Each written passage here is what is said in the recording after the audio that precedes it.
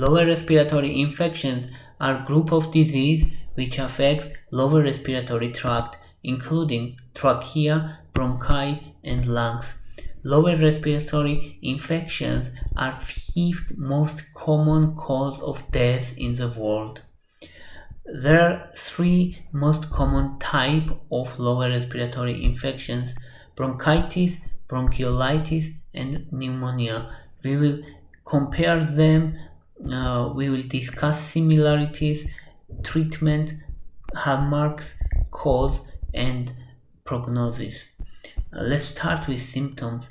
Most common symptoms of bronchitis include persistent cough with often clear or yellow or green mucus, mild fever and chills, chest discomfort or tightness, shortness of breath or dyspnea on physical activity, fatigue, and wheezing. Symptom of bronchiolitis usually involves runny nose and congestion, mild fever, cough, rapid breathing or difficulty breathing, wheezing or cyanosis. And pneumonia symptoms include productive cough, usually yellow, green or bloody mucus, shortness of breath, chest pain, usually when coughing or breathing deeply, fatigue and weakness, confusion, particularly in older adults. Hallmark of bronchitis is rhonchi, which is coarse rattling sound during auscultation, and wheezing during auscultation, prolonged expiratory pace, normal or decreased tactile fremitus. In case of bronchiolitis, diffuse wheezing and crackles during auscultation is common. Tachypnea or rapid breathing is also common, and retraction, inward movement of the chest wall during breathing, and nasal flaring is. In case of pneumonia, hallmarks are crackles or rales during auscultation, dullness during percussion over the affected area. It's usually on specific area of lung. Increased tactile fremitus, which means we felt of vibration on the chest during breathing. Important is bronchitis usually affects adults who are smokers or have asthma or other chronic lung problems. Bronchiolitis affects usually kids less than 2 years old, and sometimes it affects also newborns. Pneumonia usually affects kids or older people, usually 65 or more. Causes: bronchitis most commonly is caused by viral infections like influenza virus, rhinovirus, adenovirus. Sometimes it can be caused by bacteria, Mycoplasma pneumonia, Bordetella pertussis in case of whooping cough.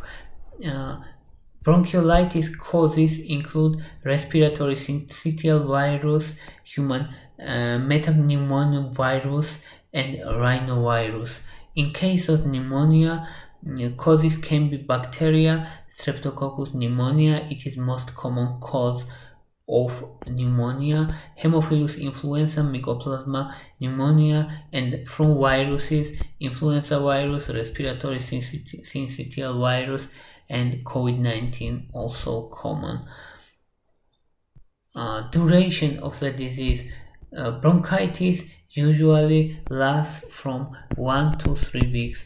If it lasts more than 3 weeks, it can be considered chronic bronchitis, but sometimes symptoms, usually main disease is already recovered in 3 weeks, but symptoms can last much more than 1 to 3 weeks. And if symptoms of bronchitis are recurrent and persistent for at least 3 months per year, 4 to consecutive years, it is called chronic bronchitis. Duration of bronchiolitis typically is 2 to 3 weeks, with the most severe symptoms occurs at first week.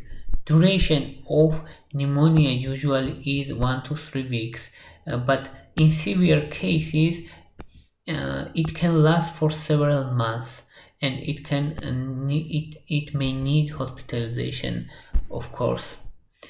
Prognosis: most cases of acute bronchitis recover fully, but chronic bronchitis have risk developing of COPD or chronic obstructive pulmonary disease. Prognosis of bronchiolitis is usually very good and it fully recovers. Prognosis of pneumonia usually also good and persons fully recover.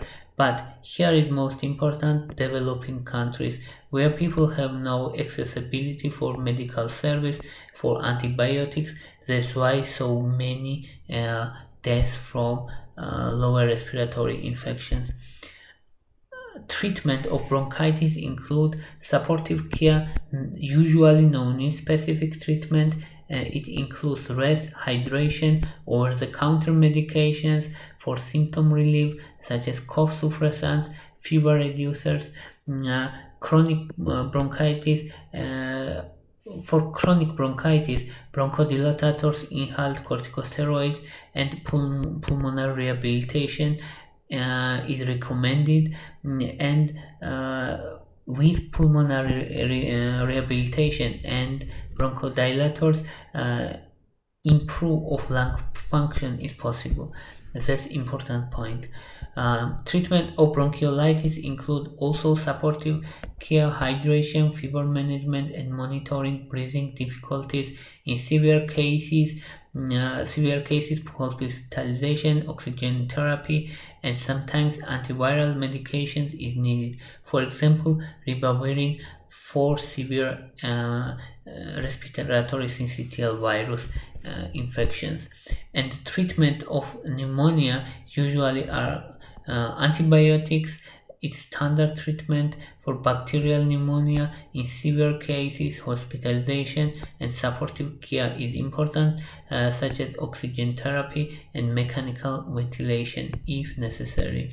There is usually no specific treatment for viruses, but of course we have some antiviral medications.